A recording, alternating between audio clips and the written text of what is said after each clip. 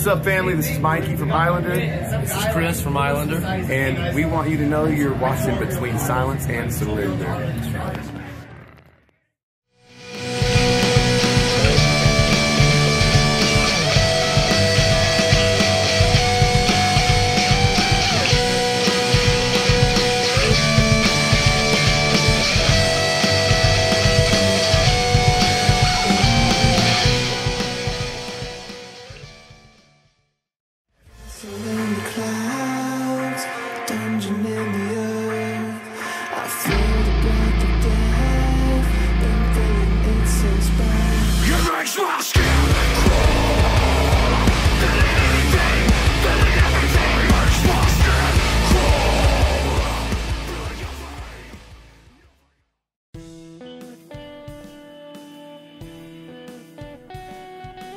It's been awesome. We have gotten like probably 2 bad comments and the rest of them have been good, which is good. I didn't find those. I don't even want to talk about them. Yeah, and like literally just 2 though. Usually there's like 35 at least, but this time just 2. But everything we've heard from our fans has been amazing. Everybody's stoked on how heavy it is. We have 10 guest artists on it that I don't think people expected us to have. Under Oath, Korn, Zayo, Living Sacrifice, Lacey, POD, it keeps going. Carvajal. Yep, I could keep going and going. Fire from the Gods. See, I can't keep going. Yeah. But yeah, we've had a great time promoting it on this tour. It just came out like 5 or 6 days, 7 maybe, 7 now. So yeah, we've still got a lot of promotion to do.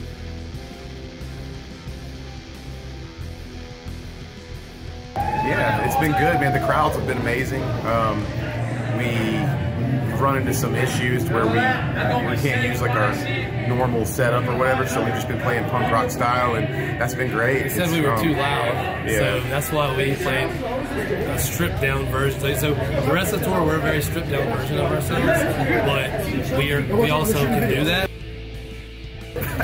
Fans.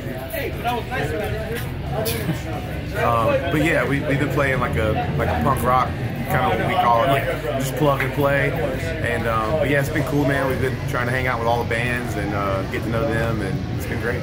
People, like meeting, seeing all the people that we've connected with in the past, and we've connected with a lot of new people, and that's the best part of me. That's seeing everybody. It's been years, like because of COVID and stuff. A good example of that.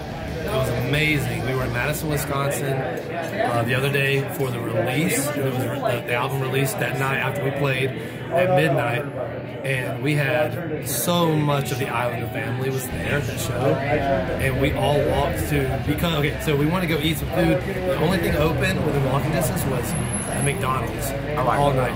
Yeah. Well, yeah, we like McDonald's. So we went there. We took everybody with us. And everybody, bought like their own food and stuff. We were sitting there, and we all counted down to the release. Yeah. And it was so cool being there because we didn't plan that. And it was like, I was like, oh my gosh, all of our friends, people that have that have been jamming our music. We've become friends over the years. Like, it was emotional. It was like emotional. Like seeing that was pretty cool. Seeing the people that got us to even that moment be there to experience the excitement with us. Yeah. So usually I'm sitting there watching it hit on my phone like a single or something, and I'm like, you're lying in bed. Yeah. And it's just like, oh yeah, look, it dropped. This time it felt like Happy New Year. It was, yeah.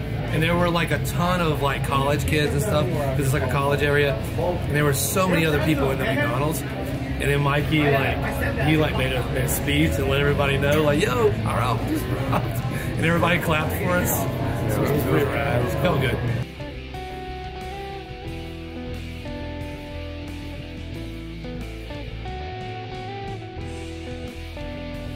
The name of the album is It's Not Easy Being Human, and I think it's just straight to the point. Like, I think it's something everybody can relate to. Everybody's like, duh. Yeah, it's just that. So like the cover, Chris actually had the idea. He hit up this artist, and we kind of did like this sci-fi thing where this robot is opening his chest, and you see that they've connected him to humanity by giving him a real heart to fill, and you can kind of see some like teardrops coming down on his shoulder if you look real close, and he's living in the desert, and kind of like, I don't know, I feel like that's a lot of us a lot of times in our lives, like living in the desert, and we get kind of tired of being like, man, this kind of sucks sometimes having a heart that can like feel stuff and have emotions, because sometimes I just want to rip people apart, or I'm mad at them, or whatever, like whatever emotion it is, and it's not easy being human. So. Yeah, and I mean, I look at it too as like, you see that cover art, and he's like, in a way, a lot of times we're bound by so many things. Like, that's pretty clear. I mean, that's what, you know, that's one thing that I took from it. Just being bound, and that, like, you're in there, but if you look at that piece of art, like, he's almost like whatever the story is behind that being, that person. It's like the art's still there, but you know, there's so much of like, he's almost all gone.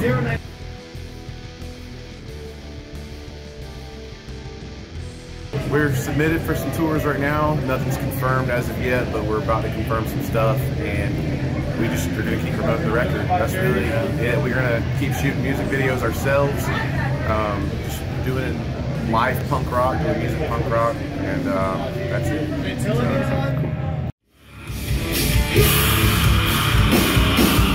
God bless you guys. We're Island. I'll see you at the next table.